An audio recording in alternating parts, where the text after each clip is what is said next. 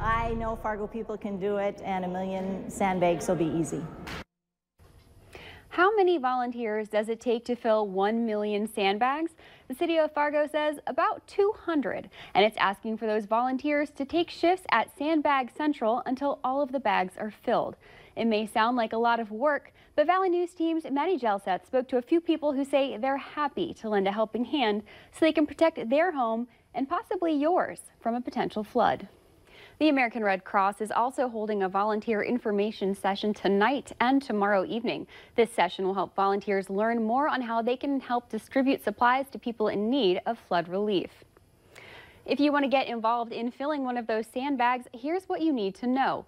Fargo's Sandbag Central opens on Tuesday, March 26th at 7 a.m. Operations will continue on a 7 a.m. to 7 p.m. weekday schedule until the 1 million sandbag goal has been reached. At this point, the city does not anticipate operating Sandbag Central on the weekends. If you want to register to volunteer, you can call the Fargo Sandbag Central hotline at 701-476-4000.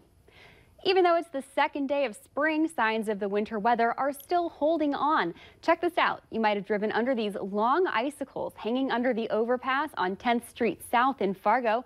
Ice has been building up from dripping water and created some icicles looking to be about 1 foot long. We reached out to the city to see if there's any risk of this damaging cars and if they're considering doing anything to remove them, but we have yet to hear back. Hopefully those icicles keep melting thanks to the warmer weather we've had today. It sounds like we don't have a whole lot to worry about going into tonight. So Justin, how's our evening shaping up? And thank you, Veronica, and good evening, everybody.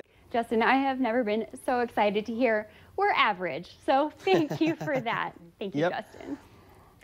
All right, police are taking a closer look into a possible stabbing that happened this morning in Grand Forks. It happened at the 2000 block of 7th Avenue North.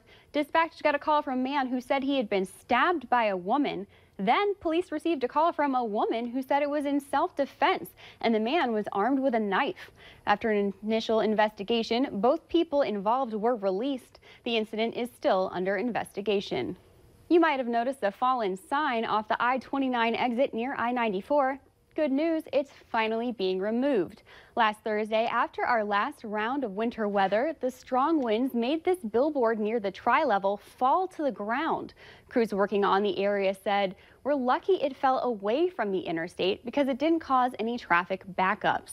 After the roof collapsed at the Red River Valley Fairgrounds, trapping dozens of vehicles inside, some are starting to emerge. On Wednesday, 38 of the approximate 67 cars stored in Harvest Hall were uncovered, but the fate of those still left inside is uncertain. Valley News Team's Rose Itzkevitz finds out what's in store for the remaining cars and talks to one owner who was happy to be behind the wheel of his street machine. The Red River Valley Fair Association says it'll be a couple days before everything stored in Harvest Hall is removed. For safety reasons, they're asking folks who haven't yet received a call that their car is out to stay off the fairgrounds until they receive notice to come pick it up. Boozed up bicycle and horse riders still have to worry about being prosecuted under North Dakota drunken driving laws. Senators killed a House bill Wednesday that would exempt riders of horses and bicycles from drunk driving laws. The legislation would have still allowed riders on horses and bicycles to be charged with non-criminal offenses such as speeding and other traffic violations. Senator Kevin Cramer visited Fargo earlier today. He was joined by U.S. Secretary of Labor Alexander Acosta.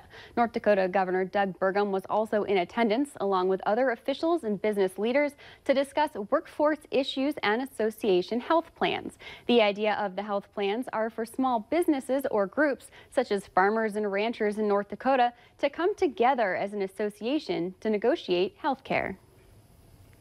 So these are high-quality plans. They cover pre-existing conditions. They have all the protections of all the plans that we're familiar with that are offered by the big businesses out there. But it simply allows a small business to have access to the insurance market the way a big business now has access to that market. Secretary Acosta also discussed the challenges in filling many open jobs, not just in North Dakota, but in all of the U.S., particularly with folks re-entering society from prison.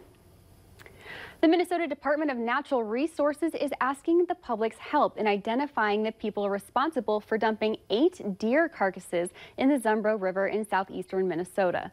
The DNR says it received a report that the bodies of 8 white-tailed deer were dumped earlier this week on the shore of the river just outside of Kellogg. 7 of the deer were bucks, all had their antlers and skull plates removed. Anyone with information on the deer is asked to call the DNR's Turn In Poachers hotline at 800-652-9093. Bison fans in Fargo and scattered across the country are still celebrating the thrill of a big victory. Valley News Team's sports director Beth Houle joins us now from South Carolina with more on preparations for tomorrow's game against the Duke Blue Devils. All right, thank you, Beth, and good luck, gentlemen. So as mentioned, NDSU goes up against the top-seeded Duke Blue Devils tomorrow night. You can watch the game here on KX4 at 6:10. One of the most popular trucks in the U.S. is in the spotlight, where the F-150 sits in recent crash test ratings, still ahead tonight.